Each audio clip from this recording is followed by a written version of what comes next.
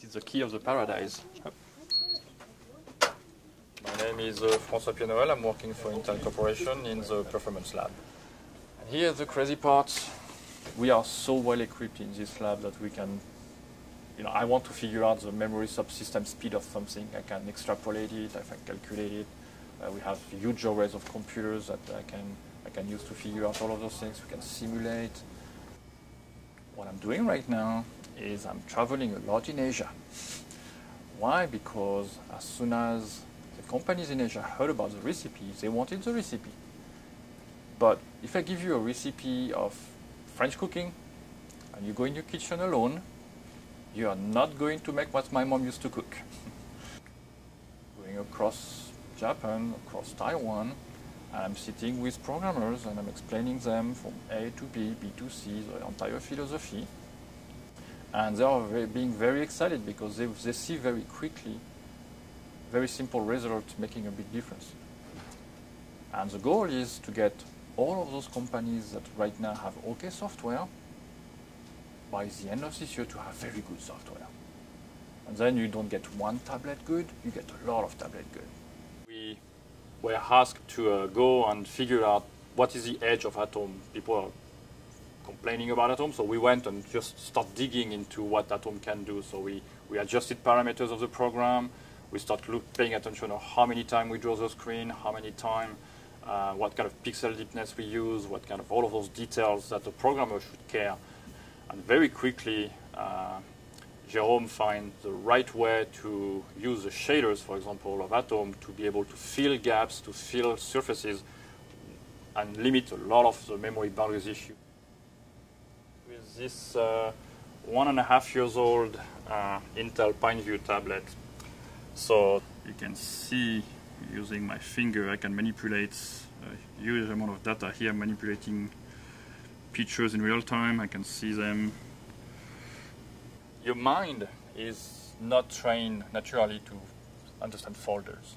If I ask you when was the last time you went somewhere, you can tell me probably the month, you can't tell me the date. So if you zoom on a calendar and you get graphic clues of what was happening then, you can remind yourself and keep zooming and refining what you're looking for.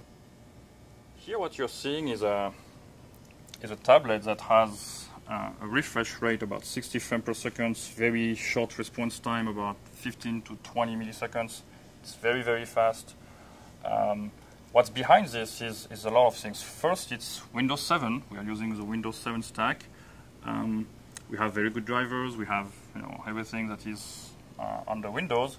And then what we did is we basically pretend we are a video game. And when we pretend we are a video game, we actually can do a lot of things that usually you can't do on the Windows. You take the control of the machine, so because you take the control, you can get control of the touch, you can get control of what's running on the background.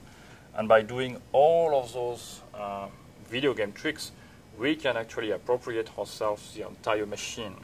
And when we do that, it actually helps you to control how much work gets done and how it gets done. And this is the fundamental of doing a good tablet on Windows 7. You have to control what's happening in the background. You have to control what's happening in the foreground. I'm going to show you how we can share media across a tablet and a PC connected to a TV. So I have media here that I can go and see, as I showed you before. And here's a picture I really like, and I want to share it with people in my living room. So I just go and share it, and you can see on the TV over there, it is shared. I can manipulate the TV, zoom on the TV, and basically show to people what I like. I can share another picture. Oh, here you go, another one. Same, I can control. And then, since we are into sharing, we can go and share. So we have videos here. I'm going to be sharing a video. Here we go, over there. I'm going to share another one.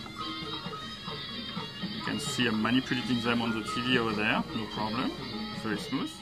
This is a PineView tablet. This is a tablet that was shipped last year, about 18 months ago. And this is a fairly good hardware already. The cores are very fast, the graphic chip is very fast, very capable, can do all of those things in real time, no problem. And then here's a new one, which is the Atom of this year, which we call Oak 12. And you can see this is the same speed, the same level of performance is there. It's all good to go. There's a little difference in between. This one will last about 3.5 or 4 hours to do that, and this one will last about 10 hours to do that. And that's a huge improvement in power. So fully interactive things, and if you look carefully, that's Windows. And I can return to the program as fast as I came out of it. There you go, and it's back up and running. Yep. You look at the thing and you say, that has to be possible, but how? And then you start looking at the program, you start measuring boundaries, you start measuring how much you can do with a GPU subsystem, with a CPU subsystem, and then you figure out the discrepancy between what people experience every day and what's actually possible. And when you get this discrepancy, you can actually analyze it to a point. You can say, okay, so if I change this is what I'm doing, I will get that much faster.